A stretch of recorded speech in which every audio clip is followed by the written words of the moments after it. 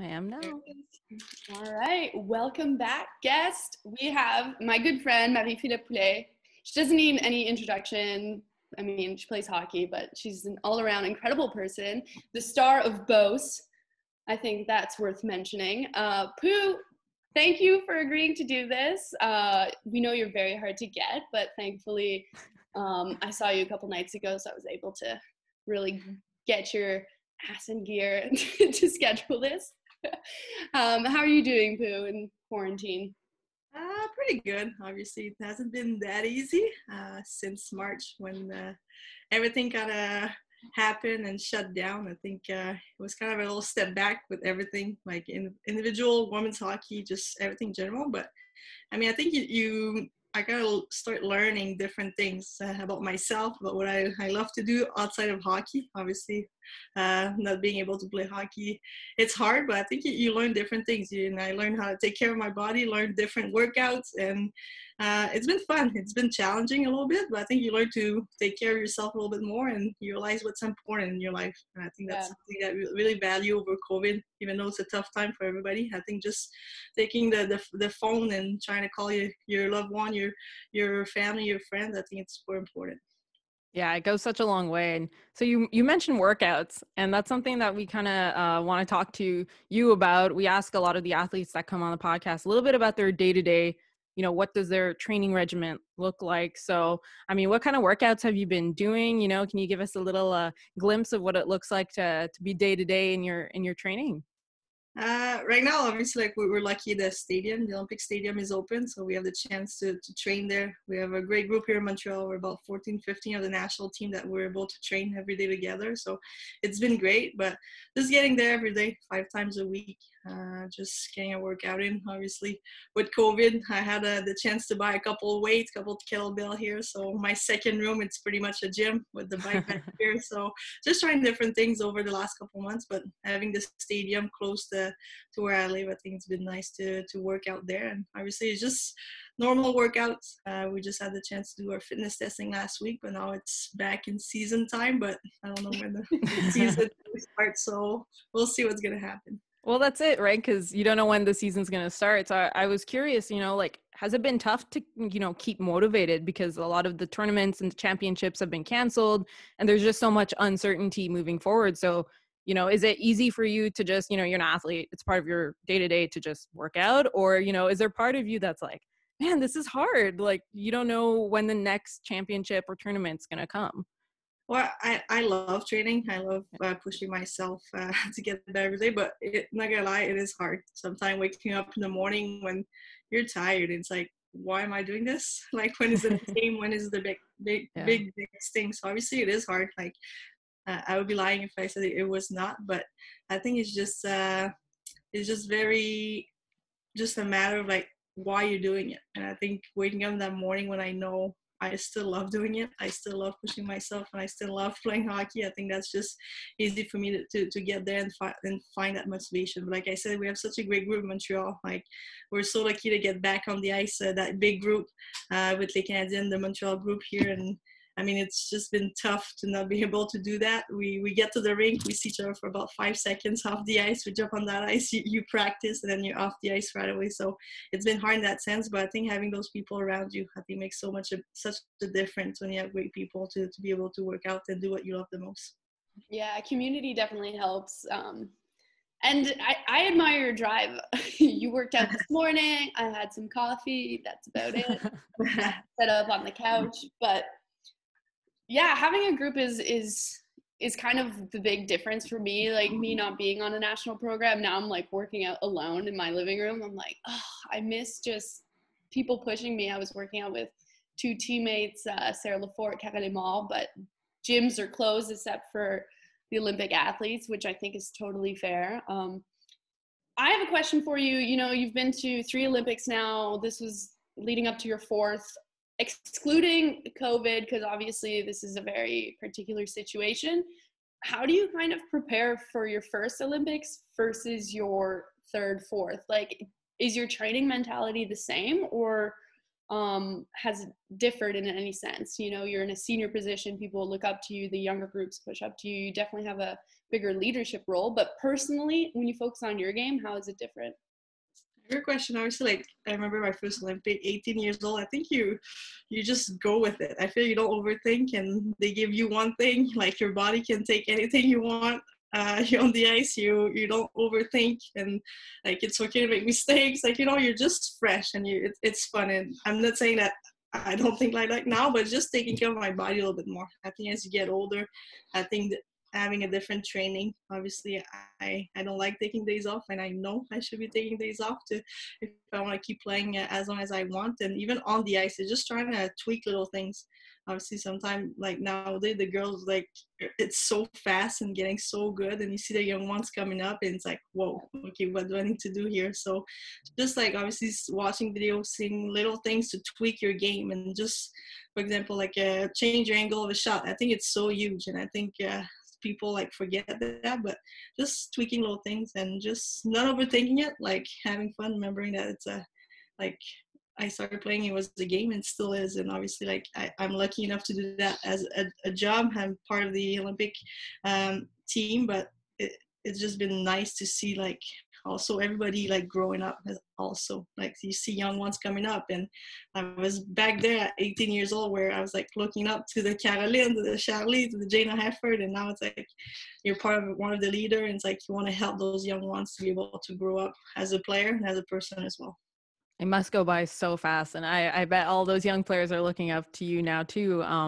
Moving on to the PWHPA, obviously big news came in, signing a deal with Secret, the deodorant company, for a sponsorship deal worth $1 million. This is kind of a question for you, Marie, but also for you, Mel. Like, what are your thoughts? I mean, this is a pretty monumental deal for the PWHPA and just women's hockey as a whole. Yes, I think that's super exciting. Obviously, like right now, especially with COVID happening, I think we had a little setback with where we were at with our PWHPA association. So having a big company like that, still believing in women's sports and women's hockey, I think it's huge for all of us. And hopefully we'll be able to get back with that tour and get something together to be able to generate that league that we want. I think obviously right now, like I said, it's tough in that moment, but we really believe in our product. Like we're passionate what we're doing, and I think obviously right now with having the Secret behind us, we're gonna be able to generate even more companies to be able to help us out. Mm-hmm. Yeah, I think so too. I was saying that the other day, like, it's so important that we have that backing, and you know, it boosts us too, like knowing that companies are willing to invest in us, because we invest in each other and ourselves every day, and it's nice to see companies kind of match that. And what I'm hoping for is that other companies and other investors are going to kind of be inspired by Secret and maybe invest as well. They're going to see, well, why is this company investing? They must see something, and then they'll get to know us, and they'll maybe read into kind of the women's hockey situation in North America and see that it is lacking a lot of support and see the potential in it. So I'm really optimistic, and for them to make it, especially right now during a pandemic, like, I think it speaks volumes to their dedication to us. So I'm really excited about it. But yeah, hopefully we could get something going. Like, sure. Who knows? I probably would be summer at this point, or fall. We realistically, we don't know, and we would only want to do something when it's appropriate. Mm-hmm. But let's hope we could get on the ice together as a group again, because we only had like 3-4 practices. It wasn't enough. So sad. And I mean, if we got to keep playing each other, we're going to kill each other eventually. But I kind of like that competitiveness. Like, already game one, like team red and blue, we're like getting fired up.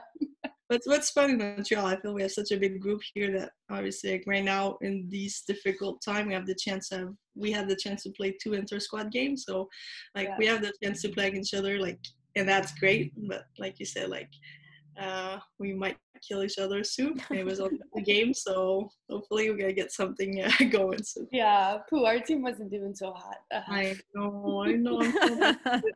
Don't bring it up now. I hate losing. Practice, I'm just like, oh my god. But moving on, Pooh, I don't know personally much about like your early hockey days. I know you played for the Montreal Stars when you were like 16. For people who don't know, the Stars were pre-Les Canadiens, but essentially same team. And, you know, when I joined Les Canadiens, it's basically post-college athletes. You know, it provided a home for those athletes. But you went, before you went to college, you know, as a 16-year-old. So why did you do that? And, you know, what was that unusual? Like, I know Raj, like Rougeau also did the same thing, but I guess what drew you there and how did that happen? You know, a girl from Beauce going to Montreal. Well, all it started, it was that I played midget sport with guys. It was my last year with guys, and I didn't know I was going to play in grade 10. So, something like, yeah, so last night, I didn't know where I was going to play. So, was that grade 10 or 11? Grade 11. Grade 11. Yeah. So, I had to make a decision. I was either staying back home and just practice for the midget team where I was just going to not really play games, and I tried to midget AAA camp, and I think it just like really opened my eyes. Like I just got rocked every game at the training camp, and my parents were so nervous in the stands. So I was just like, I think it's over with guys. So I had to make a decision.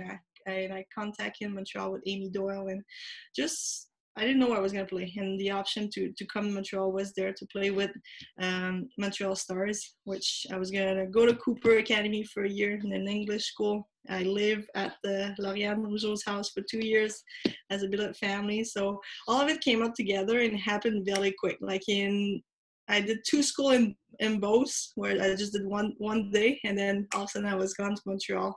My parents drove me to Rougeau, and here I was, a little French girl in the West Island, and it was just very, very difficult, the English part. But I was so lucky, like I had the Kelly Sudia, the Brit Privé, Lisa Marie Breton, that really took me under their wings and taught me a lot. But it was just amazing. It was just a learning experience. Obviously, I was lucky enough to play with the same team as Kim Saint-Pierre and all those girls. And to be honest, like it was a shock when I came with Les Stars. Obviously, we would travel to Toronto with a van where we rent, and we'll be about 8 of us in the van with the hot bag in the back with Leslie Old. It was just like, wow, it was just a change. But you know what? I made it through, and I think that was a really turning point as a person as well. I was just learning so much from these old ladies there that took care of me, and it was fun, to be honest. Like that's how it happened that year. And after that, I played a year at Dawson, and it was the Olympics in Vancouver after. But it really happened quick, but it was really a fun year. That's incredible. I mean, and those girls, Kelly Sudi, are still taking care of us. Like, it's unbelievable. They're the true champions. Yeah. Of like women's hockey in Montreal. Like those women are so passionate about the sport, and I mean they were like significantly older than you at that time, so I'm pretty sure you learned a lot of things from them. Yeah, sure did. But that's excellent, but also kind of sad, you know. It speaks that there was not the level of hockey for women, you know, in your town, and you had to go all the way to Montreal and play on essentially kind of like a senior league at that point to find hockey. Has it changed at all in Beauce? I don't know, Pooh. Is it there's more girls now playing hockey, obviously, but it's still like it's a one team that like brings a lot of regions together, little cities. But it's growing, but I wish it was going a little bit faster for sure. Yeah, it's a start at least. I mean, even me, like I lived in the Niagara region. It's kind of big, but to play at the level I want to play, I played like junior league in Ontario. I had to go all the way to Stony Creek, which was like an hour ride. So like even for me, it's like there was hockey. It's just like it wasn't like hard enough. Not no offense. It's just like damn. Yeah. And then the boys, like my D partner my last year playing boys, I think was like 6'1", and I was like 4'8", 90 pounds. Like, my mom was like, oh my god, she's gonna die out there. It's like when you start playing like scared. That's what happened. Like when I went to the midget AAA camp, that I knew I was done. Like, you know, when you're looking everywhere before getting the puck, it's like yeah, the position there. And it's like not our fault. Like I couldn't put on any weight at that age. Like there was just, you know, physiologically, I wasn't gonna grow to 6 foot 200 pounds at whatever, 15, unfortunately. So Pooh, after Dawson, you played at Boston College, and I read this on Wikipedia, and I don't know. No, not Boston College. Don't get confused. Oh, Boston University. Oh my God. BU, yes. BU. You went to BU. Can't fuck up that rivalry. That's funny. So I read on Wikipedia, tell me if this is true. It says you tied the single season shorthanded goal record in just like 4 games. And this was like your freshman year, and it was like by like mid-October. Is that true? I have no idea. I don't know. That's actually wild. You just show up and you just like tie a record within 4 games. Like, I'm like, what the fuck?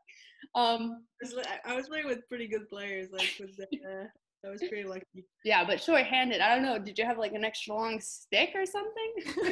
Just breaking up passes? Imagine. Go gadget. Yeah. Surprise! You imagine? That'd be awesome. But Pooh, why did you choose, not to be confused with Boston College, why did you choose BU? I'm sure everyone was recruiting you at that time. So what drew you to Boston and that university?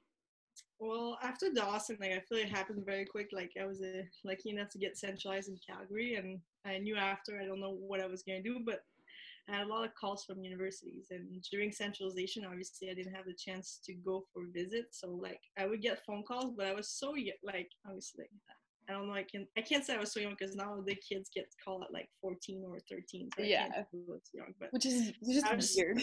Yeah, I know. I was just so lost, I guess. Like I didn't know what to do. I was so focused on trying to make the team, and I was just like getting phone calls like, okay, like I'll call you next weekend, but like I would just not follow through. And then after the Olympics, I was like, oh, okay. Shit, I need to pick one. I was like, it's coming up fast. So I had a visit at North Dakota, Wisconsin, and I went to Boston University. And when I went to BU, I went with Catherine Warren, one of my best friend here. So she was doing an MBA there. So I knew she was going to go there. So I went there, and I don't know, I just fell in love with the campus. I feel like the water was kind of my calm side from where I come from, like just my peaceful side, and the city, which was right there. And I don't know, like obviously I was debating between Wisconsin and BU, and Wisconsin is super beautiful, like great coaches, great people, but it was a little bit too big for me at that point. And I don't know, I just decided to go to BU, and I know there was like a couple of girls that I knew there that was going, and it was closer to home, like 5-6 hour drive. So all of it together made it pretty special. And I was lucky enough to live with Louise Warren, like my first year she became one of my good friends as well. So I don't know, all of it together was a great decision all around. Was the culture shock? Like, was it, did you adapt pretty quickly, or was it, you're in the United States, it's still different when you cross the border? It was different. Obviously, you need to adapt yourself. Obviously, like I was from a year from just playing hockey to now, like, okay, freshman, and I need to figure it out here. Little French girl in Boston, I need to work here. So it was an adjustment, but I had a great support system around us, and people were really great. Mm-hmm. Yeah, that would be a turnaround after Olympic year. But I think people ask like recruiting questions a lot, and like, how did you choose your school and stuff. And I had the same experiences as you, Pooh. Like, I'm like, you just have to go, and you'll just kind of like know. I'm like, you'll just know. You'll show up to a campus. Either you have friends that go there and they had a great time, or me too. I chose St. Lawrence because it's like kind of close to home. My parents could come. But I was like, I don't know. I walked into Appleton Arena, and I was like, oh yeah, I'm gonna score a couple goals here, block a few shots. So where's the pay there? It's hard to when parents ask you what would they ask question, but I want them to make that decision. Like obviously, like you have friends that go to one school, but you can't follow necessarily your friends because that's something she's gonna like. That's something you got totally different that you're gonna like. So that's something that's for kids to know. It's like you gotta go your own path, and it doesn't matter. Like obviously, if your best friend goes somewhere else, if you guys are really best friend, you guys gonna come up after 4 years and still be it. Like it's like all of us, like we all went our separate ways and come back in Montreal, and it's like nothing has changed. But it's like follow your path because everyone has a different path, and you're just gonna make it your own. Yeah, follow your heart. Like it's cheesy, but it is. I know. It is the truth, and I think that's why it's a cliche. I'm curious when like every freshman, if they live in a dorm or around the university, they kind of like have those typical experiences where they're like either learning how to cook or learning how to clean for the first time, or you know what I mean? Do you remember any of those first experiences, or like, you know, were you generally just like, okay, I got this, you know, like when it Um, comes. well, I think I really learned during the centralization. I was living Okay. with Caro, Charlie, and Kim, and trust me, like I learned a lot that year. I couldn't believe I was living with them because like I remember my first dinner, like I was like sitting at the table with my idols where I watched in 2002 on TV. Like I was so nervous. I had like sweat pit like so big, and I was just sitting there and I ate so fast, and I was like, can I have a second plate? And they looked at me like, really? You're gonna ask us that every meal here? We're 6 months here together. Like, make yourself at home. But like, it was just like so funny because like they really taught me a lot. That was, I think, the year that I learned the most. And then moving to BU, I think it was kind of just a follow up. Like, Okay. obviously, I was by myself with my roommate, and you learn a lot. I think the cleaning part is huge. That's for sure. And but I mean, food-wise, freshman year, you get a card and you swipe as much as you want. So that's when the freshman 15 happened. So obviously it was a little too easy to eat, but it was fun. Yeah, and you end up adjusting in the end. Yeah. So switching gears, this is something that Mel and I were discussing before the podcast. You know, obviously the media is always after you. They always ask you a bunch of questions, and a lot of them tend to be the same, especially from the mainstream media. Okay. So I'm wondering, like, especially as like someone who was PR for the Canadiens and whatever, and I would see these questions happening and being asked to you, like, is there a question that you're just sick of being asked? And is there maybe another topic or a set of questions that you're like, talk to me about this instead, you know? Or even when you hear your teammates being asked certain questions, you're like, seriously, come on, like let's move on and talk about something else, you know? Great question. Well, I think like if I think quit, I think like when you after a game or during the game where it's like, what happened on that goal? It's like You I, watched.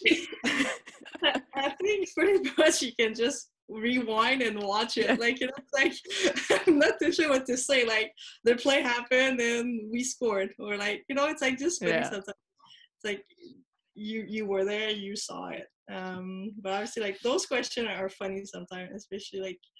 But I remember one question that it made me. It was after 2018, and obviously, like after the final, and we lost, and it got me like so rattled. It was just like after the game, like you just lost, and like I got asked, "Were you injured?" Like, you know, saying that pretty much you were a little slow or you were struggling. Like, you know, it's like, nope, I was not. Unfortunately, I was completely healthy. Yep. Like I laugh about it now, but I was not so happy. For sure. Yeah, that is kind of like a little bit of a stab. Yeah. Yeah. That's like. Yeah, they I think sometimes certain members lack some tact. Let's say that. So okay, so then obviously, like I mentioned, you know, a lot of media members, they'll want to talk to you all the time, and that's the same with a couple of players either on the national team and even on the American team as well. But are there any other players that are on either Team Canada or just in the PWHPA part of Les Canadiens, if you will, that you're like, you know what, the media needs to pay more attention to them or go talk to them, because these are voices that we don't hear very often, but you know what, they have a lot to say and a lot to contribute to the conversation. I think there's a lot. I think, like even in Montreal, like it doesn't matter if you're a national team or not. I think a lot of us have a voice, and I feel everybody has a voice that has power, and I think that's something that people need to remember. And like I'm lucky enough that like I'm one of them, but like the Mel, the Karel, the Anso, the Jill, the Clarky, the Laura Stacy, the Raj, like those are all like girls that like needs to be heard because they all have a voice, and I think that's huge. And I mean, I hope like people are gonna see that not only like the national team player has a voice, but all of us with the PWHPA that can say something and it's gonna be heard. All right, just gotta say timeout quickly because Zoom is telling me I need to upgrade this meeting after 40 minutes. Give me 1 second. Upgrade. Okay, it's telling me to buy it now. So if it's okay with you guys, do you mind if I just stop this recording and send another invitation? So that way we don't have to so that way it doesn't cut abruptly, because otherwise I have to pay to have an extra 10 minutes. Is that okay with you guys? Yep. Yeah? Okay, cool. I'm going to end this one and then I'm just going to send another invite. Talk to you soon. Okay, so like I said, a lot of the attention tends to be on you, but and I know that you're not the biggest fan of talking about yourself, and I admire that about you, because I think there are certain people who like to talk about themselves a little too much, and I think that you're the fact that you're so humble is a great quality. So I wanted to give you the opportunity. Is there anyone in your life? It could be a friend, maybe a family member, or someone you met in a professional setting, or maybe you met them once, that has had an impact on you, and you want to give them a little bit of a shout out, give them some recognition, and that people don't really know about. Do you have a lot of time here? Because a lot of people well, there's a lot, but I think my brother. I think obviously I'm pretty lucky to have so many people in my support system. But my brother, I think that's someone that I really value. He's always there. He's gonna send me videos of hockey all the time. He's gonna want to talk about hockey, but just I don't know, he just taught me a lot, through it all. I think he always had my back since day one, and that's something that I'm so thankful. And obviously, with my career, I feel sometimes we tend to forget people, but my brother, my family, those are the ones that really built me from the ground up, and they're still there behind me and support me, and that's someone that I'm really thankful. That's awesome. And I have one brother too, Pooh, and I feel like that they're your first best friend. I feel like we kind of had similar upbringings from what I know. They're the ones you're playing street hockey with. They're the ones kind of beating you up playing mini sticks in the basement. That's your first kind of ride or die. And I think as you get older, you kind of realize how much they mean to you. I mean, on a deeper level than just you're my blood and my, I love you. But you also build me up to be who I am. Mm-hmm. I guess, Pooh, since it's quarantine and I've been following you on Instagram and I know you, so what are the kind of hobbies you've picked up over the quarantine? I saw you made candles. Try that. What else? What other fun things have you done?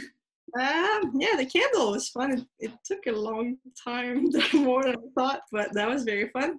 Not really smelly. We still got a little figured out here, but it was fun. It was a great activity. We did a pumpkin too. We carved a pumpkin.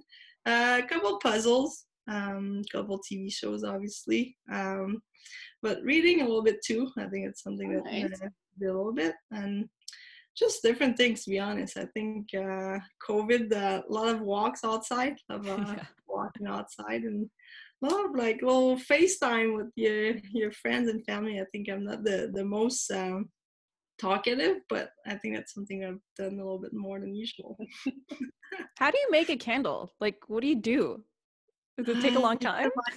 You go to Michael's and you search for a box that has everything on it.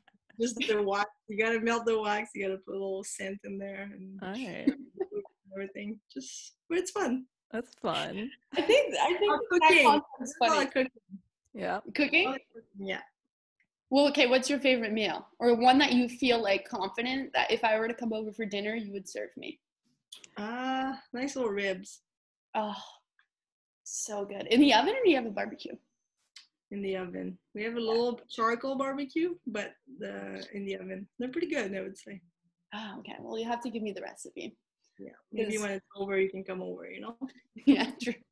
Who knows when that is? Oh, my God. We did get to meet outside, which was nice, because I hadn't seen you in a while, so it was nice to have a little picnic outside. But it got dark so fast. We got together, I guess it was Friday night. Mm-hmm. It felt like it was 10 p.m. It was 7, but it was pitch black. It gets dark so fast, and within a 15-minute span, the sun's out, and then you just 10 minutes later, you're like, what the heck just happened? I know, it's tough. All right, Pooh, we want to finish on a story, okay? It's one of my favorite stories because I now share something with you. and it's quite permanent. You and I have matching tattoos, okay? And it sounds ridiculous, and I think the story is even more ridiculous.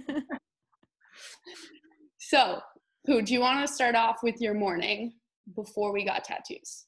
How did it go?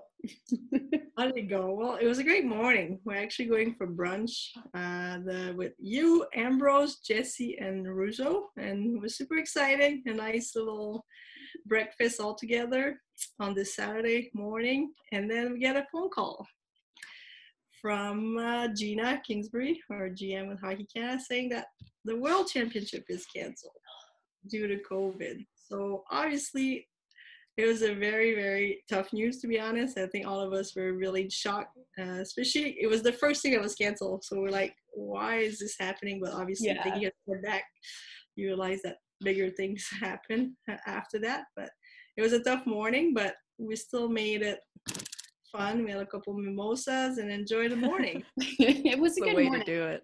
And I think the like topper to that, it was like Worlds being canceled. Of course, it was a pandemic, but at the time we didn't really know the severity of it. But it was just like another knock, that, the 12 months prior, we had lost our league. There was not like a,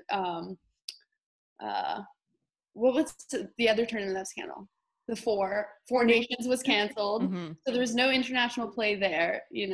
Dream Gap Tour was going, but, it was a year that was very uncertain, and then Worlds. So good, just like women's hockey was getting knocked over and over again. And obviously it turned out to be a severe pandemic, so it's okay. But it led to quite an epic day.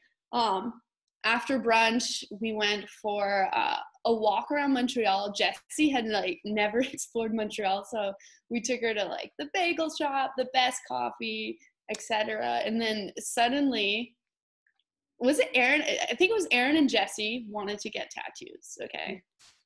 Now, the fact we're getting tattoos after devastating news, probably not a smart idea.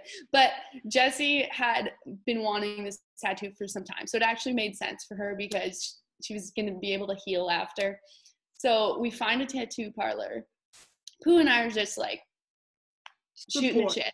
Support, yeah. Support system, Yeah, we're there for support. We're just shooting the shit, talking, and Jessie's getting her tattoo. Erin was going to get hers, and we're talking with this other tattoo artist.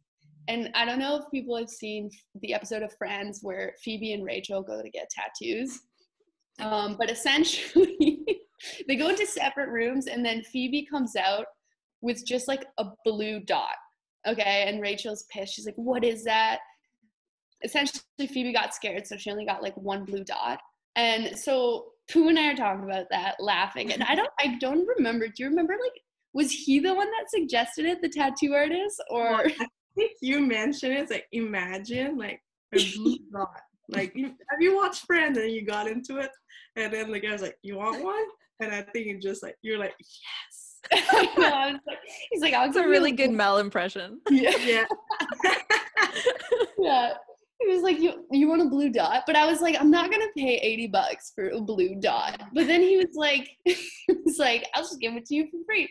And I was like, why not? It's a nice blue dot. And at first, you were shooketh. You were like, you're not gonna get this right now. Okay, what changed your mind? So essentially, I ended up getting a tiny blue dot, right here on my shoulder. It's a freckle size, not even, but it's pretty bright blue. Anyways, then Pooh, I don't know how you changed your mind. What was going on? It looked pretty cool, and I was just like, you know what? We live once, and I don't know, it was a fun idea too, the way you said it. The world, if you see the world from far, far away. Yeah. So I was like, I'm getting it too, so I got it right here. So Pooh and I have matching tattoos here and on our elbow, and it's probably the greatest achievement of 20. What was that? 20? That was 2020. It was 2020. And it's still 2020. It's still 2020. Anyways, maybe I'll share on our Instagram my little tattoo. But it is the world as seen from a great, great distance. I like it. It gives perspective. You're very deep. Right?